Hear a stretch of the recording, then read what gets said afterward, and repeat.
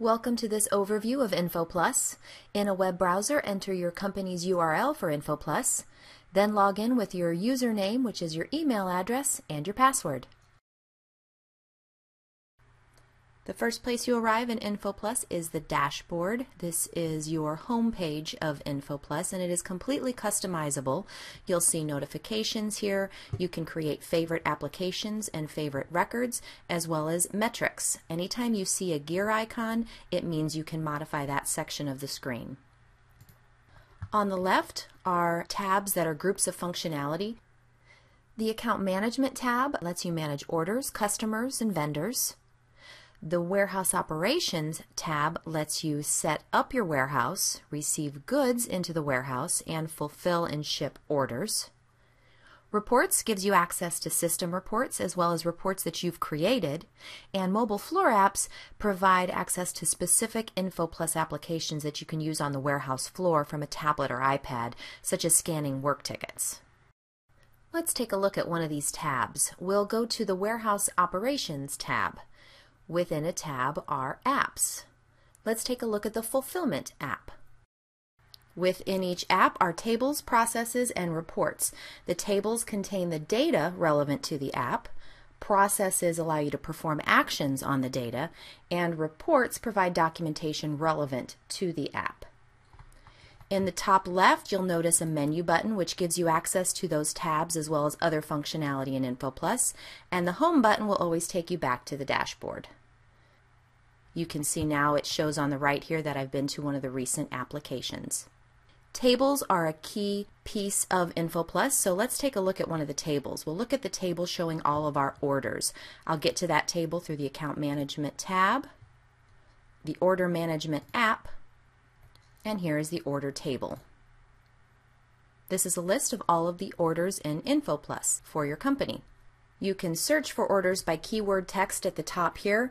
If I type in Jones and press enter, I'll see all orders where the word Jones was found anywhere in the order. If you want to clear that out, actually to clear out a search, the easiest thing to do is just click on the breadcrumb at the top here. The very last step of the breadcrumb will take you back to that order table in its original state. If you want to open an order to review it, simply click on it. Here are the order details for order number 17. Anytime you see this star, that allows you to add that record or that application to the favorites on your dashboard. So I'll click that and we'll see what that looks like on the dashboard a little later. The Actions button in a record provides actions specific to the type of record that you're in. However, the ones at the top are pretty consistent across all records in Infoplus. To return back to the order table, you can click the back button in your browser, but again, you can also click on the breadcrumb. Within a table, you can also access some of the actions we just saw by resting your mouse on a record and clicking the double arrows at the end of the record. In addition to searching by keyword in this table, you can also search by column criteria. For example, if I only wanted to see processed orders.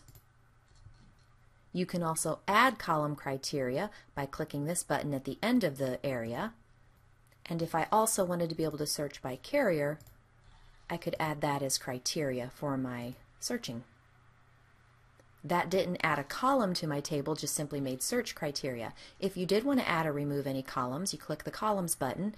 All the checked columns are the ones that are currently displaying, and these are the other columns that are available to you, so you could add and remove columns accordingly. A filter is a saved search, so after you perform a search, you can click the Filters button and save it, and it'll be available for you for quick access the next time you want to search by that same criteria in this drop-down menu. And here is the Actions button again. Provides a couple different options, such as some bulk options. You could bulk load orders through this Actions button.